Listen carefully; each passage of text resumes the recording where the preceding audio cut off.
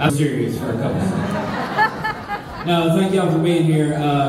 I do want to tell a quick story. Still don't have my guitar. Can y'all wiggle that thing? You remember when you take the Nintendo 64 cartridge out and you'd blow on the mother? You gotta blow on that cartridge. But no, real story for a second. I got a call about doing this thing. I don't do a lot of, whoop!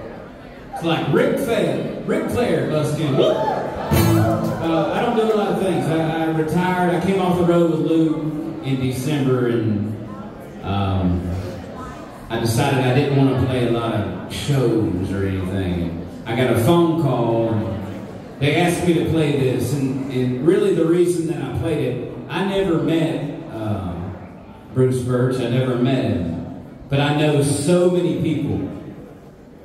I have so many good friends, and listen, if you can be friends with me, you're a really good human being.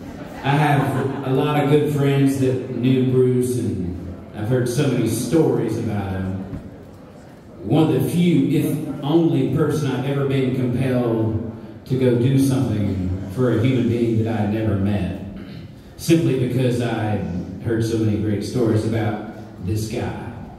And then I read about him, and then I found out he was a songwriter. And all this is very, very special. So I feel very honored to be here. Thank you guys for being here.